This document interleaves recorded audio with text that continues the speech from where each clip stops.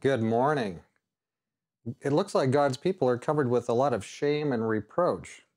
Why is that? We're at Jeremiah chapter 3 now. We're at the last part of verse 22 to the end of chapter 3. That's verse 25. Let's read. Indeed, we do come to you, for you are the Lord our God. Truly in vain is salvation hoped for from the hills and from the multitude of mountains. Truly in the Lord our God is the salvation of Israel. For shame has devoured the labor of our fathers from our youth, their flocks and their herds, their sons and their daughters. We lie down in our shame, and our reproach covers us. For we have sinned against the Lord our God, we and our fathers, from our youth even to this day, and have not obeyed the voice of the Lord our God. So this prophecy adds further pleas for repentance. And there is no hope of salvation from the high places, because what we're talking about here is idolatry, people worshiping false gods up on the heights, which is the way they used to do it. And they've gone up to the heights to their fake gods, and they're pleading with them, maybe making sacrifices and different things to them, but it's all going to come to nothing because these false gods are false. There's nobody there. There's no personal being that they're talking to. There's no real gods there. They're just rocks and wooden blocks overlaid with some silver or gold. So it's nothingness. And but these people have a lot invested in their false idols, don't they? And it's kind of that gambler's fallacy you've probably heard of. You think that if you've spent so much time there that surely your luck will turn. And maybe these people are thinking, we're just going to double down here because these false gods we're serving, they don't think of them as false gods. And they think, well, if we appease them, if we just appease them a little bit more, the situation's going to turn and these gods are going to favor us. But they won't favor them because there's nothing there. There's nobody on the other end of that phone line.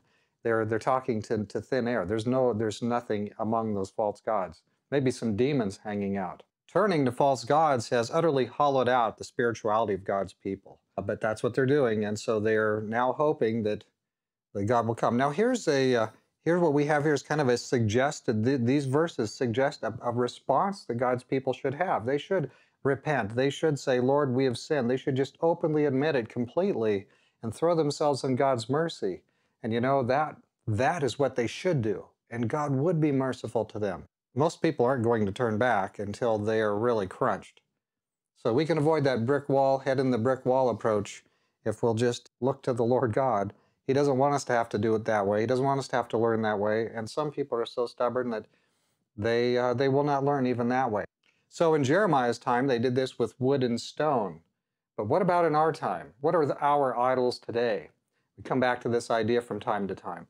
And we think somehow we've advanced, we don't have idols like those guys, those silly people worshiping those crazy idols. And yet, we do. We have much more subtle forms. We worship ideas and secular religions. Solomon already tried all this materialism stuff. It was empty. And it's empty for us. The people around us, they need more, and we need to be the conduit to show them that a personal walk with the living God is more. There is only one true God. Let's pray to Him. Dear Father in heaven, it makes a difference that there are angels, good and bad, that you are a God who is looking at my life. It makes a difference that I'm talking to you, hoping in you, trusting in you. It makes a difference for us as we live our day-by-day lives to recognize that we see only in part, but you see fully. We see the material world, but there are many things happening that are not things we see with our eyes. We serve a living God. Thank you, Lord, that you are there.